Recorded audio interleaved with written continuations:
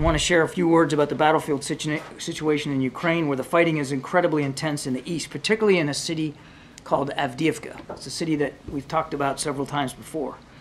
Unfortunately, we're getting reports from the Ukrainians that the situation is critical, with the Russians continuing to press Ukrainian positions every single day. Avdiivka is at risk of falling into Russian control. In very large part, this is happening because the Ukrainian forces on the ground are running out of artillery ammunition. Russia is sending wave after wave of conscript forces to attack Ukrainian positions, and because Congress has yet to pass the supplemental bill, we've not been able to provide Ukraine with the artillery shells that they desperately need to disrupt these Russian assaults.